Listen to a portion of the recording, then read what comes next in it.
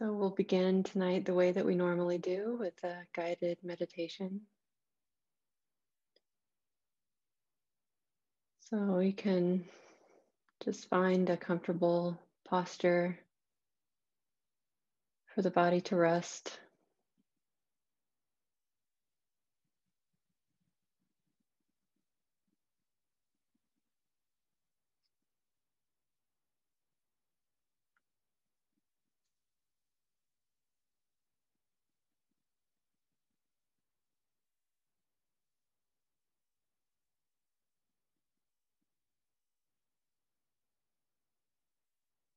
And I'd like to begin our practice tonight with the land acknowledgement that I'm borrowing from the Native Governance Center.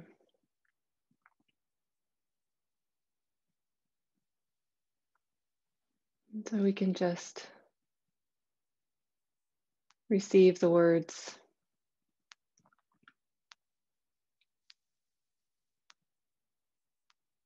Minnesota is the homeland of the Dakota people. The Dakota have lived here for many thousands of years. Anishinaabe people reside here too, and reach their current homelands after following the McGee Shell to the food that grows on the water.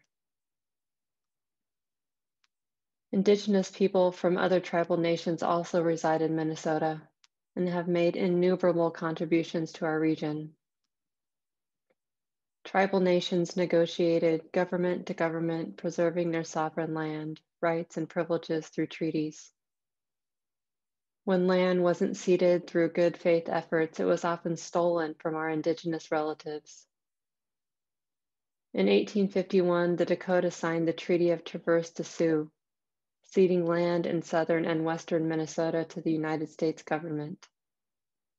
Dakota leaders faced insurmountable odds during the treaty process. In addition to inflating their unpaid debts, white negotiators from the federal government threatened to push the Dakota to the Rocky Mountains by force with 100,000 men. Dakota leaders had little choice but to sign the treaty to protect their people. In the end, the federal government has never paid the approximately $3 million promised in the treaty. Both the state of Minnesota and the United States government carried out genocide, ethnic cleansing, and forced removal against the Dakota as a way to acquire land. They broke promises. Despite centuries of colonial theft and violence, this is still Indigenous land. It will always be Indigenous land. Indigenous people are not relics of our past. Indigenous people are still here and continue to demonstrate talents and gifts amidst a backdrop of ongoing colonialism and oppression. Indigenous people are worth celebrating. Land acknowledgement is only one small part of supporting Indigenous communities. We hope our land acknowledgement statement will inspire others to stand in solidarity with Native nations.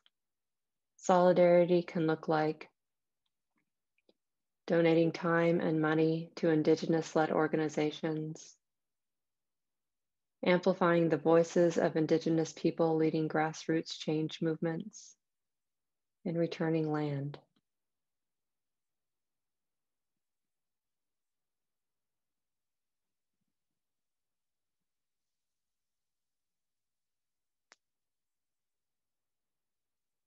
So as these profound and stirring words settle into our hearts, we just invite their full and complete landing here.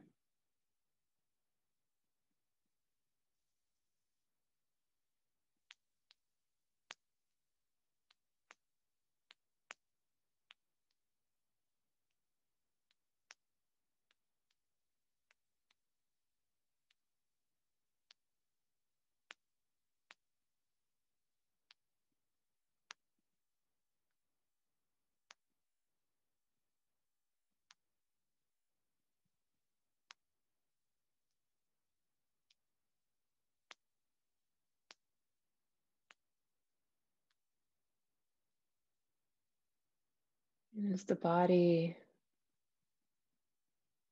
continues its processes, as the breath flows in and out,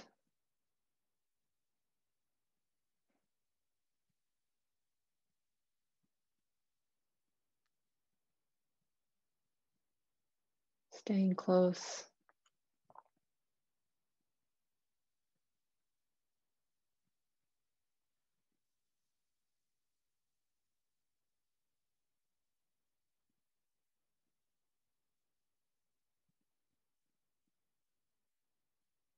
feeling the residue of the words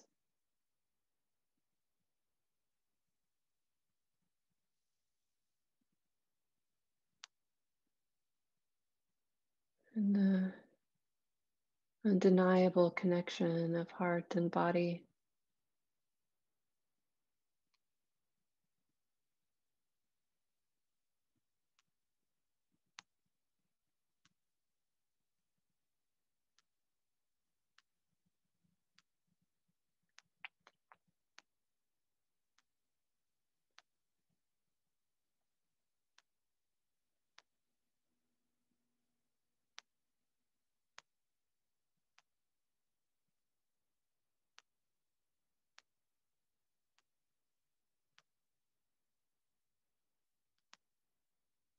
And it's right here in the truth of our lives that we learn we don't have to reject this or that to be practicing.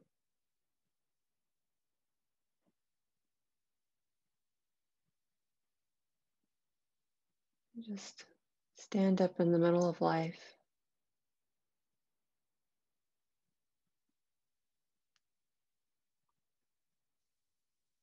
and learn what it's like to care,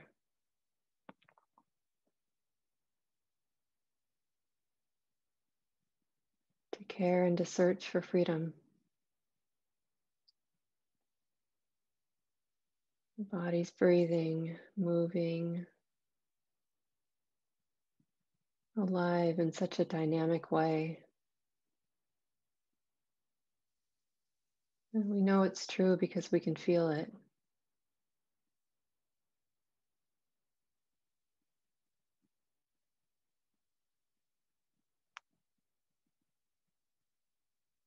And the heart is sensitive, resonant,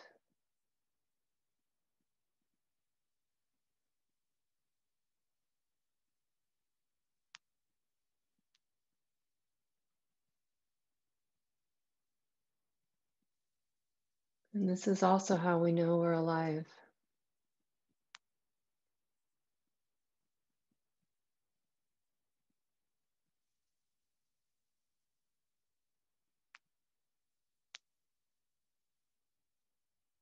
Is it possible just to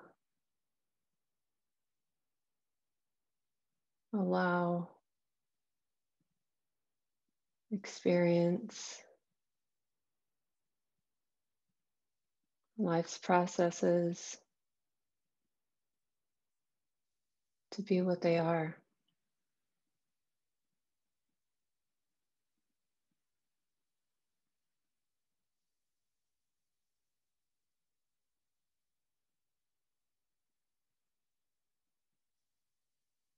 Not standing in the way of the heart and its sensitivity, not denying the body and its sensitivity.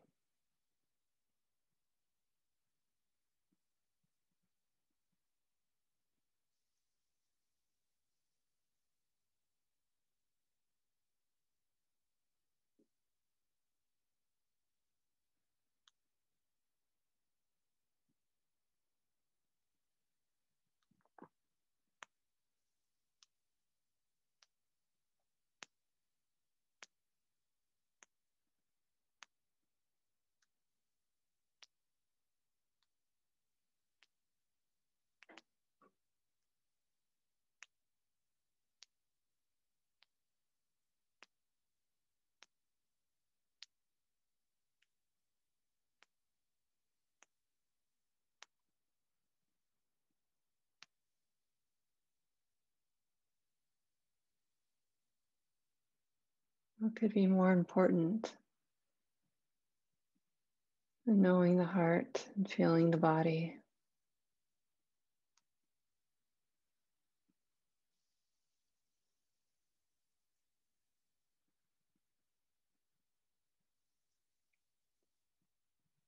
With this deep, deep inquiry, what does it mean to be free? What does it mean to not deny life and be free?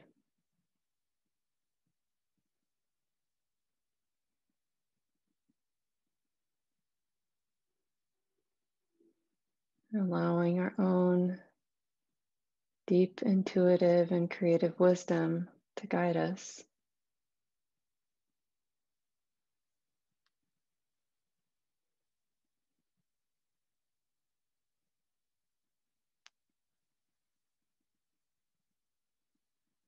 What do we nurture? What gets let go?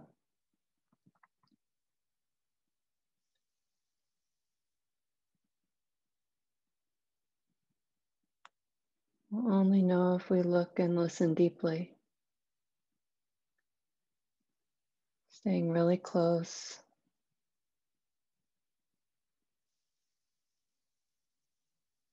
intimate with chitta, intimate with the body.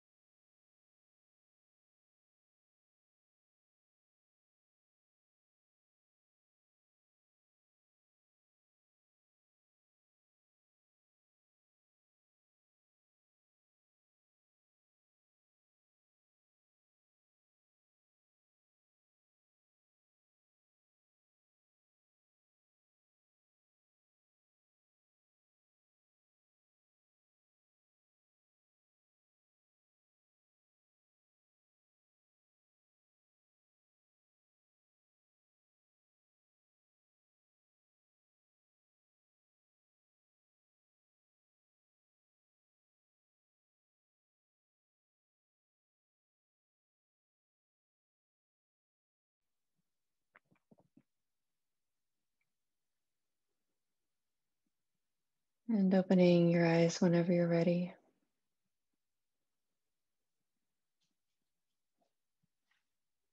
Thanks for your practice, everyone.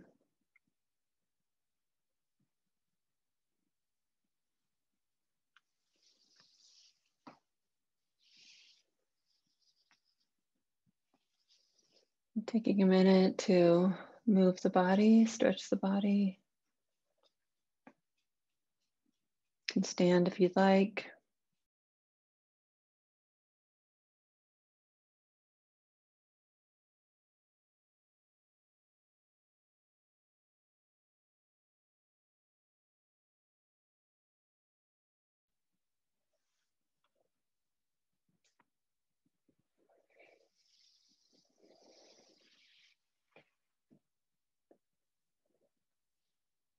Nice to take a minute to feel into being in community. So if you'd like to turn on your camera, most welcome to. If you'd like to look around and wave and say hello, have at it.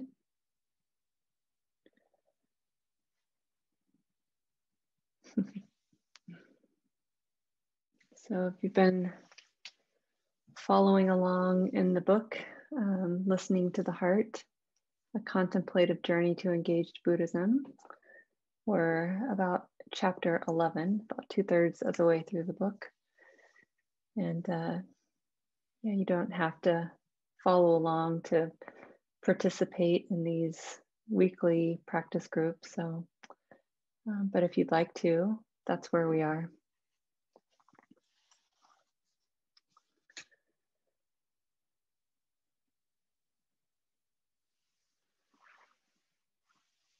I'd like to tonight share some thoughts, reflections on this teaching of wise attention, or Yaniso Manasikara. And Kittisaro kind of goes into a description of this teaching in chapter 11. And it's been interesting just to reflect on what it means to listen to the heart and connection with this teaching. So I was flipping back through the book and some of the earlier chapters to remember the territory that we've traveled through this wonderful book.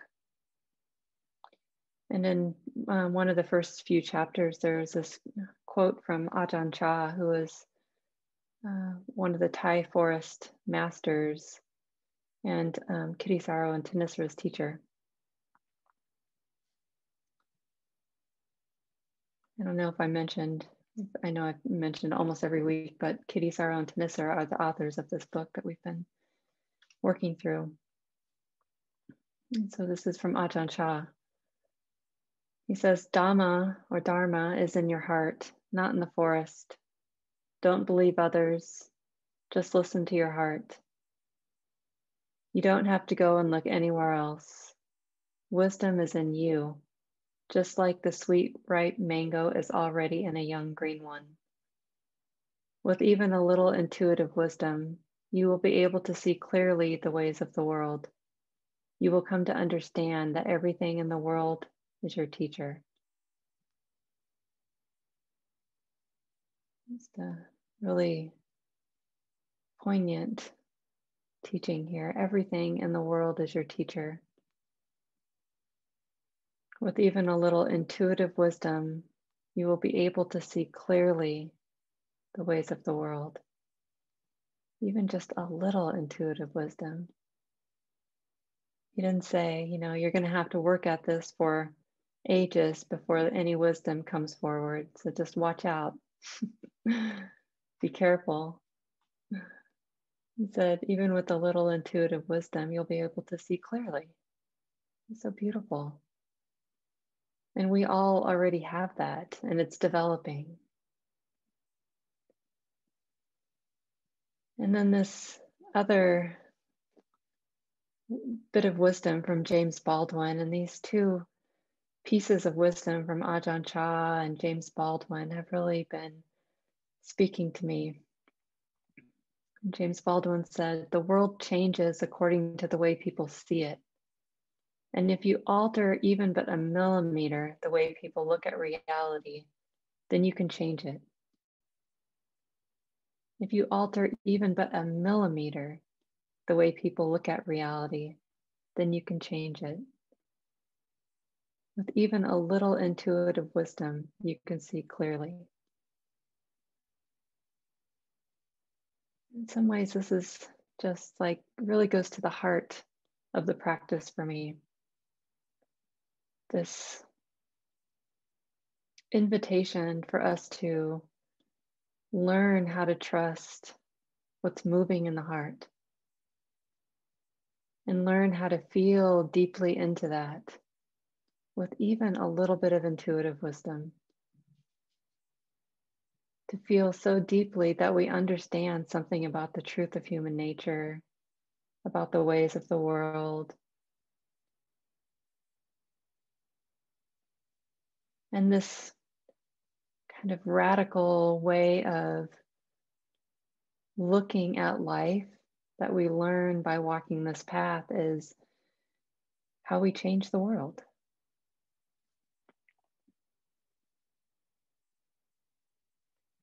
And so listening deeply, learning how to trust ourselves, really hearing what's moving here, trusting that, trusting the sincerity and the truth of what's here as a means to change the world, as a step in changing the world. And so seeing ourselves as practitioners, as Buddhist practitioners, as students, as change agents, primarily because of this art of listening, the skill that we're honing as practitioners. And it's so much more than what we might consider, this art of deep listening is really so much more than what we might call mindfulness. And I don't mean that in like mindfulness isn't important, because we could talk for a long time about the depth of mindfulness. But really, this kind of deep wisdom that is a lawful active it's a lawful unfolding when we hone the skill of mindful awareness, when we really, and not in a very superficial way, but really to look deeply with our mindfulness practice. And this might feel like a creative process. I hope it feels like a creative process, because it is. And this is the beauty of the teachings, is that, they have flowed through so many people, from the Buddha 2,600 years ago, and all of the students who learned from the Buddha and taught other students, and who showed up and shared something about practice, and then other people learned. And it's like this beautiful web of bits of intuitive wisdom that have been shared person to person throughout history and time. And so the creativity that's involved in listening and really deeply understanding some part of what it means to wake up and find freedom from suffering is a deeply kind of personal, which might sound weird because we learn that things are impersonal, but it's a pretty personal expression. It flows through each human experience, and each of us are slightly different. We have different histories and different ancestries, and our minds, although we may be able to understand and something about the way the mind works and see, oh, wow, this mind isn't quite that radically different from another mind.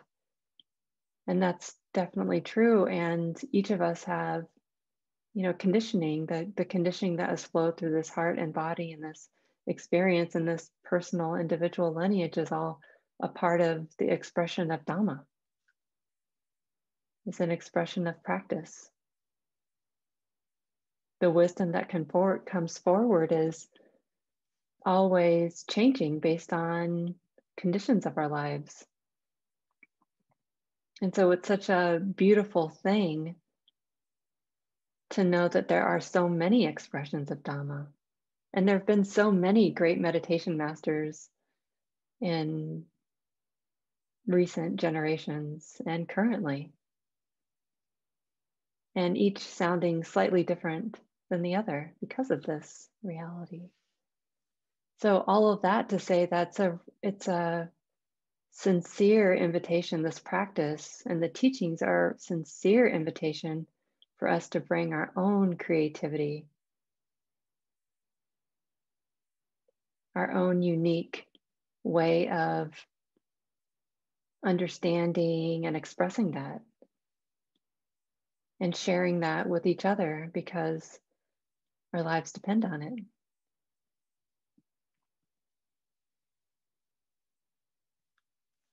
And also to honor, as a way of honoring all of the expressions of Dhamma, all of the expressions of wisdom, we can think both in terms of our own lineage and ancestral expressions, all the people in our history and generations of our family who have come before and have shared something with us and often, some part of themselves that have helped us and shaped us into being the wise beings that we are, even if we're still learning, there's some wisdom here. And also the Asian lineage of teachers and students who have held the Dhamma for so long. Our Burmese teachers, Thai teachers, Indian teachers, Sri Lankan, Korean, Japanese, Chinese, like just to have a sense in our hearts of how many people have, to me, I can sometimes think about like how many people have struggled through life, seeking in such beautiful and dynamic and different ways, thankfully in different ways, to help us all to contribute to a kind of collective wisdom stream that's available to us.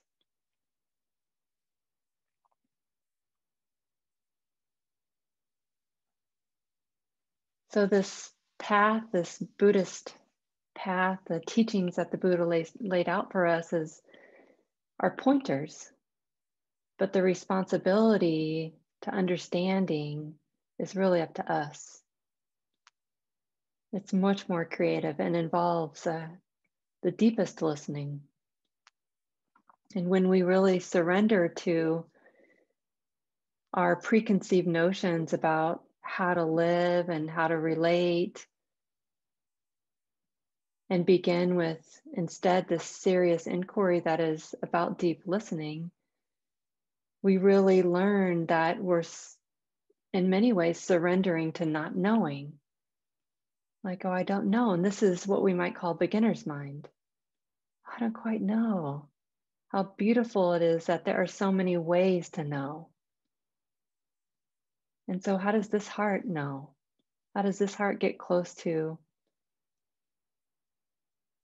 the truth of freedom? How does this heart learn something about what it means to let go? Or to abandon craving?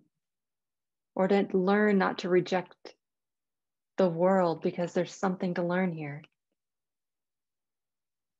So this land acknowledgement that we reflected on is a part of that. It's a part of us, the history that we're all swimming in. And so learning how to appreciate and accept and invite in the deepest truth of our collective conditioning, as well as the conditioning of our own individual hearts and how that's flowed through history, is a part of our awakening process.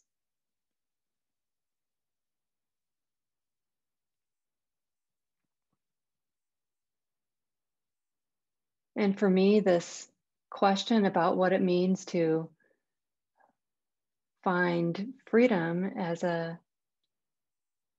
is really, as important an internal reflection as it is a collective reflection, as a reflection about the collective.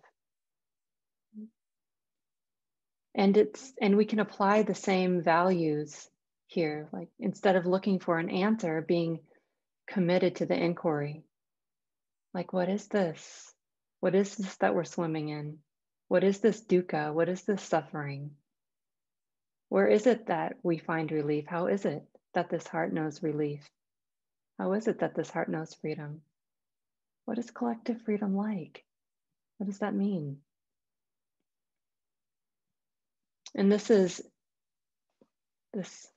my reflections tonight, certainly not mine, but the reflections that I'm offering tonight are certainly informed by the current context of our times, right? That the times that we're living in, as much as the Buddha's teachings were, the way that the Buddha taught was specific to the context and times that people were living in then. There's this very wonderful, story of the Buddha after his enlightenment, and it is said that the first person he encountered after his awakening, this person walked by and said something like basic, like, "Who are you?" And the Buddha said, "I'm the Tathagata," or something like this. Just like a fully awakened being, right? And the guy was like, "Okay, all right, dude," and just kept walking. I mean, probably didn't say, "All right, dude," but maybe something like that. Something, he didn't stay around to hear. And it's not like that was an untrue statement, very true statement. Yet it didn't meet the person, right? There was no interest there. So the Buddha learned to adjust, learned to change and adapt the way he taught to meet people. And so how do we, understand these teachings that make them really useful to us in the ways that we need to, that are supportive in our lives?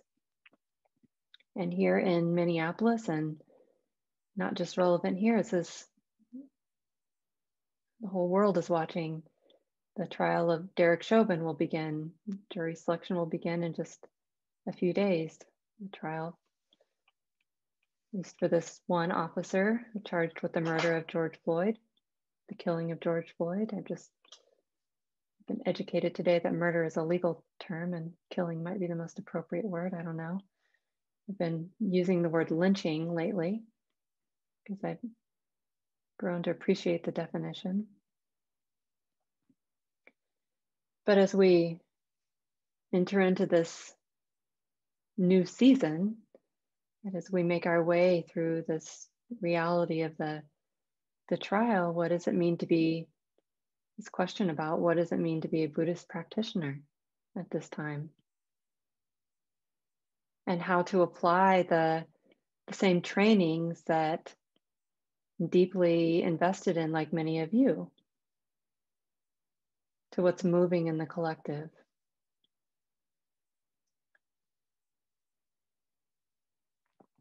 So this teaching, Yaniso Manasikara, often be translated as wise attention. Wise attention.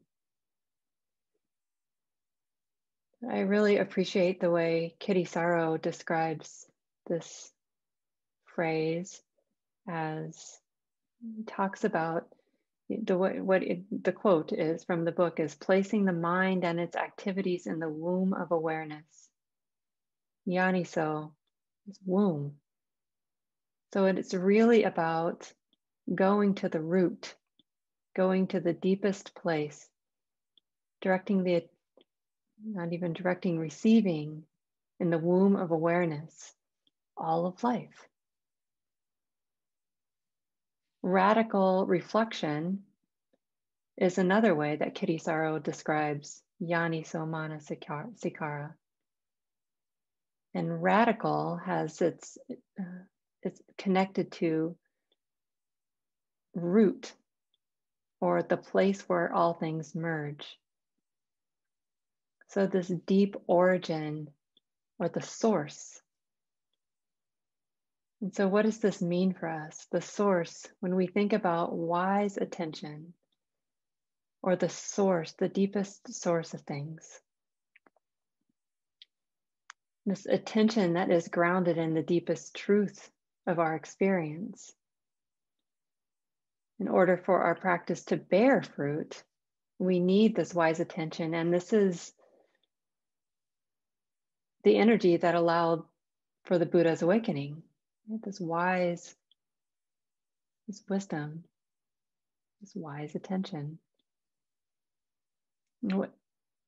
In every moment, there is attention and intention. Attention and intention informs everything we say, everything we do, the way we move our bodies, our engagements, our relationships. And inherently, attention and intention are both neutral. But they're neutral because they can each bring about a wholesome or an unwholesome result.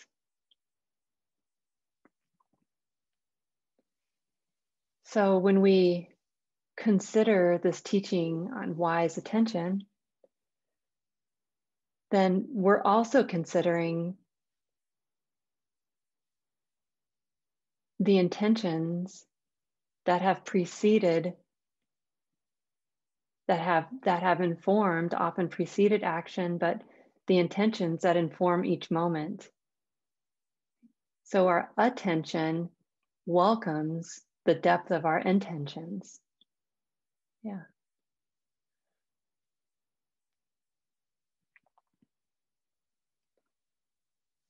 And if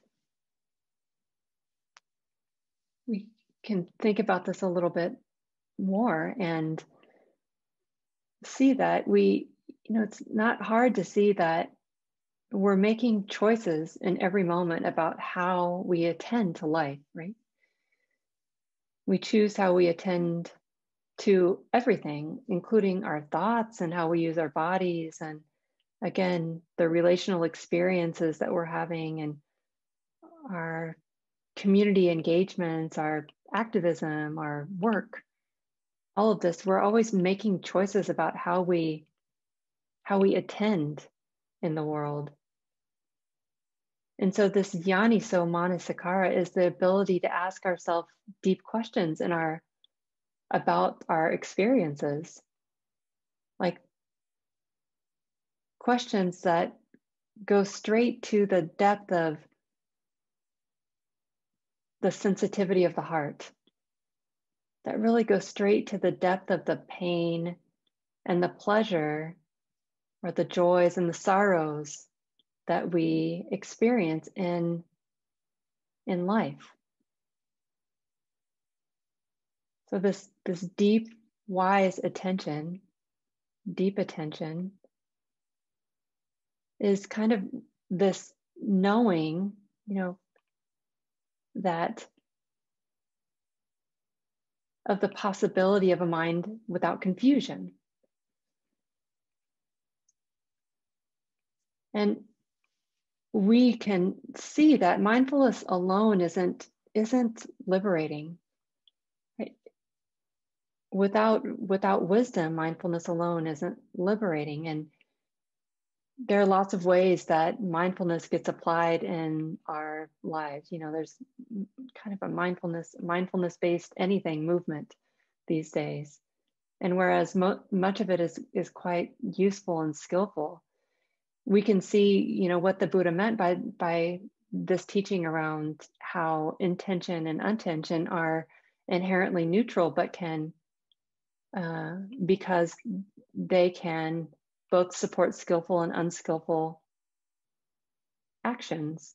So there's, mindfulness-based stress reduction, mindfulness in education, mindfulness-based running, mindfulness in the military, like the list goes on and on.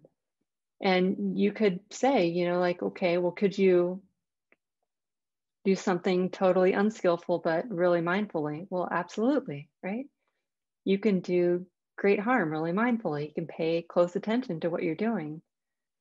But the depth of the transformative depth of our practice comes from understanding our intentions that inform the moves that we make in life, that inform how we live in really nuanced and very sensitive ways, right? All of the things that we say and all of the things that we do. So it's a way of this yani so manasakara is a way of framing what we're doing and what we're giving our attention to.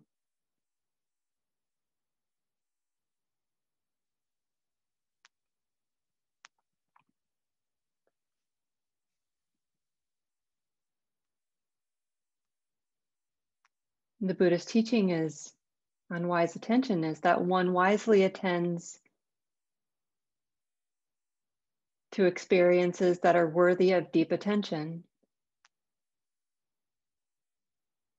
So what is that? Well, topics where unskillful states do not arise, skillful states, we're like choosing where we put our attention.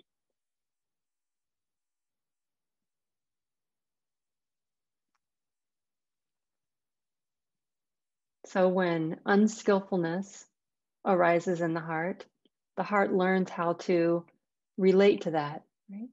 How to not feed doubt, for example, or not feed hatred, and how to nurture states of compassion and patience and generosity and gratitude, right? These healthy, skillful mind states that support freedom from suffering.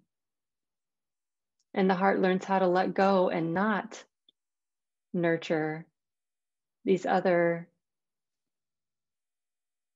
mind states that aren't supportive to our individual or collective well-being.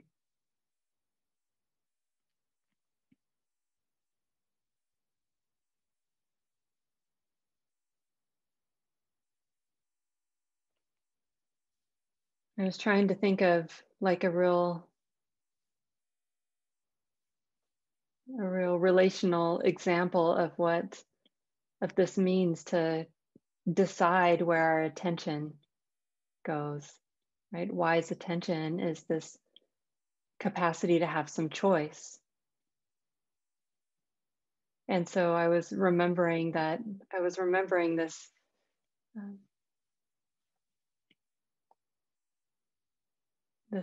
meeting of some that I had meeting. It was a book club meeting actually with some really some good Dharma friends of mine. And there was a moment when this heart was like really full of a lot of self-loathing is the word that came to mind, but just kind of not feeling really good about myself and what I was saying or how I was understanding things, and instead and that there wasn't a lot of space there to actually let go of that. So this is one of the lessons that we learn from practicing with this teaching, is that sometimes the mind can be flooded with an unwholesome or unskillful mind state. Like when self-doubt kind of takes over, or self-loathing or self-hatred takes over, or when hatred takes over, or deep anxiety takes over, or deep fear takes over. And sometimes we have to work with that in really creative ways. So in this particular instance, when this negativity started to emerge and there didn't seem to be a lot of space to work with it, even though I was practicing, discharging the energy, encouraging the energy to move by breathing and moving the body a bit.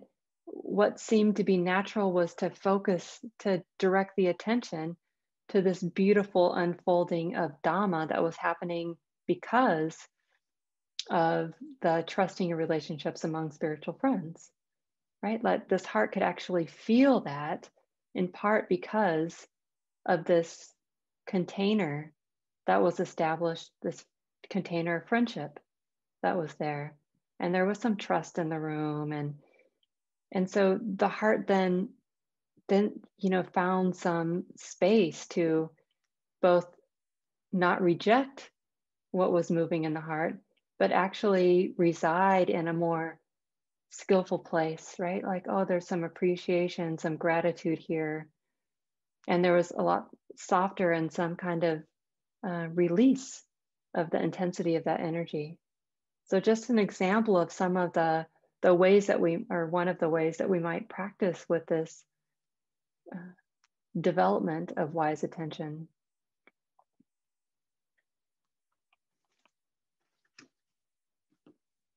I'm reading this great book called Finding Freedom by Jarvis J. Masters. Jarvis is a teacher that was a part of the Black and Buddhist Summit recently, which is a wonderful week-long event.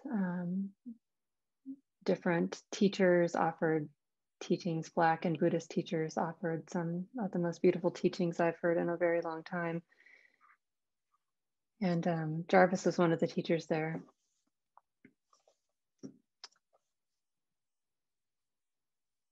He is a man whom Pema Chodron calls a student, or a teacher of hers. He's a bit from his bio. Jarvis J. Masters entered San Quentin State Prison in 1981 and has been on death row since 1990, where he spent over 21 years in solitary confinement. The author of That Bird Has My Wings, the autobiography of an innocent man on death row, as well as numerous articles, he has won a PEN Award in '92 for his poem Recipe for Prison Pruno. And here is a statement, a page I think was a wonderful description of Yaniso Manasikara. I was walking out on the exercise yard last week along the fence, staring up at the beautiful clear sky. It was a gorgeous day. Then something frightening happened. Someone got stabbed on the adjacent yard. In the gunman's tower, prison guards were racking rounds into their rifles. They were shouting at two guys scuffing and fighting and trying to kill each other. I knew immediately that someone was going to die. Either the guards or one of these two prisoners would be responsible for taking another human's life. The tower gunman ordered everyone to lie face down on the ground as they swung their fully loaded rifles around the 3 adjacent yards. I didn't know what to think. Since I didn't hear any gunshots, I figured the two guys must have stopped fighting. At least the gunman had been saved from taking someone's life. But what about the prisoner who had been stabbed? Was he dead? What had I been thinking about before all this happened? Was he dead? Why am I lying here like this? Is this all real? Shit. How long could I go on trying to be a Buddhist in this prison culture that has me lying face down? Who am I kidding? Just as I thought my head would explode from so many flashing thoughts, I locked onto a single idea. How some people in this world have only a tragic 5 seconds to put their entire lives in order before they die. In a car crash, or in some other sudden way. I realized that what really matters isn't where we are or what's going on around us, but what's in our hearts while it's happening. I used to feel I could hide inside my practice, that I could simply sit and contemplate the raging anger of a place like this, seeking inner peace through prayers of compassion. But now I believe love and compassion are things to extend to others. Yet I see now that we become better people if we can touch a heart and soul. bring joy into someone's life, or just be an example for others instead of hiding behind our silence. The key is in using what we know. This calls for a lot of practice. There is this vast space in life to do just that, both as a practitioner and as someone who walks around the same prison yard as everyone else in this place.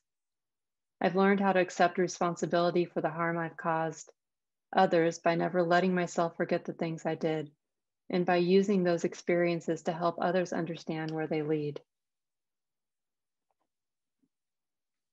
Isn't this a beautiful example of deep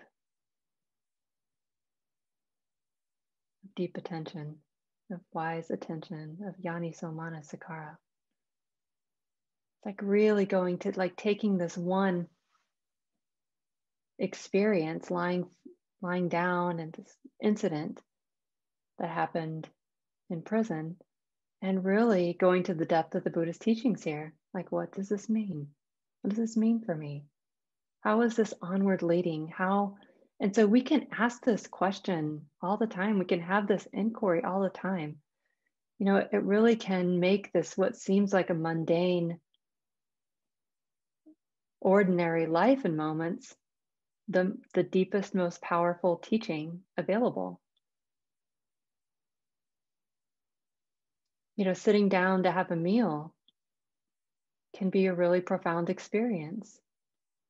If we take the time to clarify our intentions when we eat, when we take in the food, we take the time to remember where the food came from and all the beings and the earth and the activities that conspired to allow us the food that we have to eat, and really take it in with some reverence for life. And so many other ways that we can deepen our experience with what it means to be alive, to appreciate the heart that can feel and know, and to also appreciate, you know, our unfinished business in this way. Like, oh yeah, we're still growing. Don't know what to do here. Don't quite have all the information. So I'm going to move through this experience of participating, keeping my eyes open and my heart open as the trial unfolds, with a lot of humility. Like, oh, I'm going to learn, I'm going to listen. And this is what we do. Can participate with our own hearts in this way. I'm going to learn, I'm going to listen. I'm going to appreciate all the forces of greed and hatred and delusion that flow through this heart and flow into the world. And I'm going to notice that there's this possibility of goodness around every corner. There's this possibility of looking at life, changing the way we look at life, even by a millimeter. It's like Jarvis was pointing to, the 5 seconds, that so much is at stake right there. 5 seconds.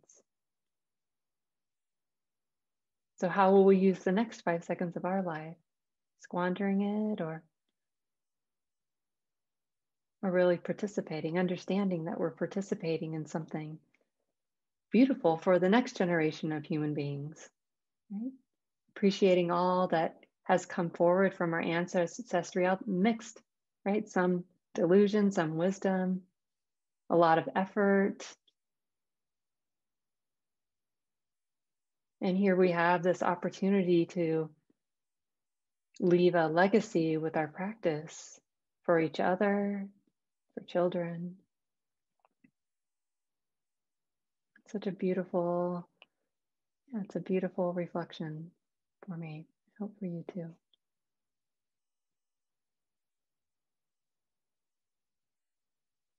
So I wanted to save a little bit of time tonight for discussion. Love to hear what you think, what's moving for you, what's come up for you, about creativity, about the depth of wise attention, about what you've learned by deep listening in your life, how you've made sense of of things and how you've continued to inspire yourself to keep moving forward, keep looking.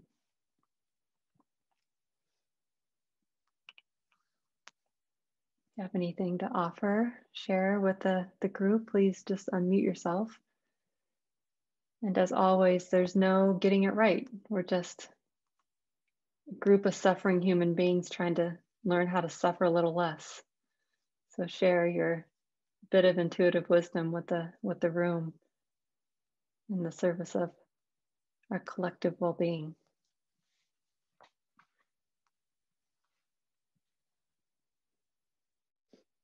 It reminds me of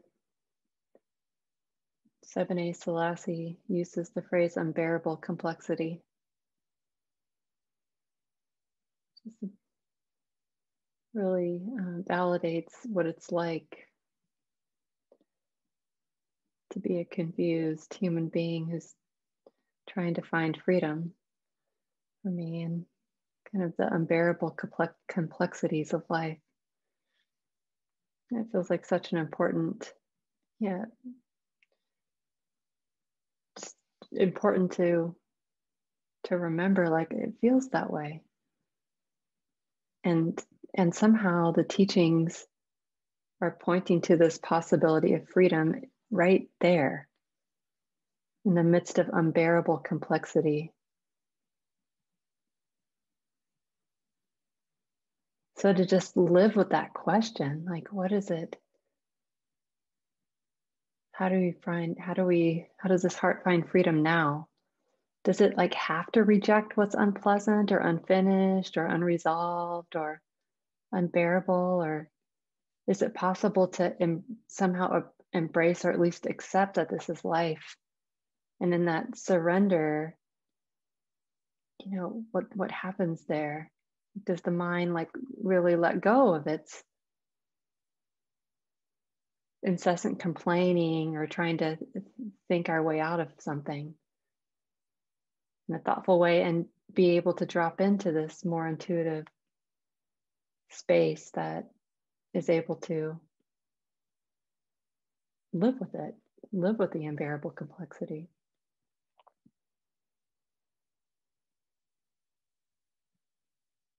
Yeah, I can really relate to that. Sometimes this mind will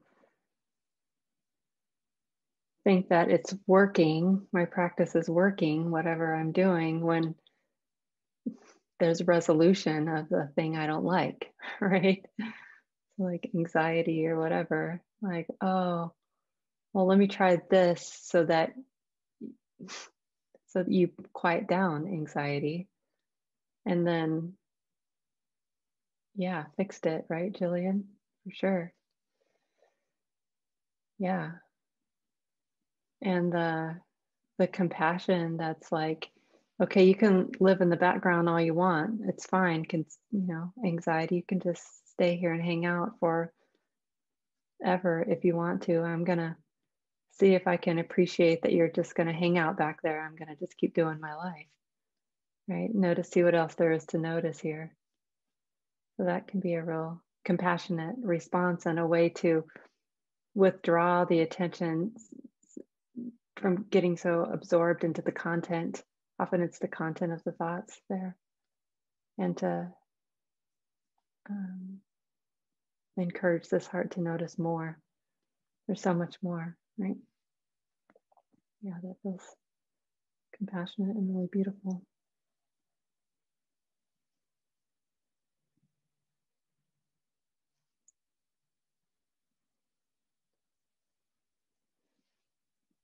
Okay, well, thanks everyone for being here, for your kind attention and your practice. I'll ask Patrice once again, if you'll dedicate the merit for us. So let's bring our attention to our intention to commit this wonderful act of imaginative generosity. If there's been any merit any blessing, any goodness that comes from our practice tonight, we would happily, gladly, joyfully share it with others. In fact, if we could, we would give it all away, every bit of it. We would give it to our parents, our teachers, our families, our friends, our community, to persons we know and don't know, persons we like and don't like. In addition to the two-legged, we'd give it to the four-legged, the many-legged, the winged, the scaly, the slithery, all the beings everywhere. May all beings be free from suffering. May all beings find a path of peace. Thanks, Patrice. It always makes me so happy to send it to the scaly and the slithery. Thanks, everybody. See you again.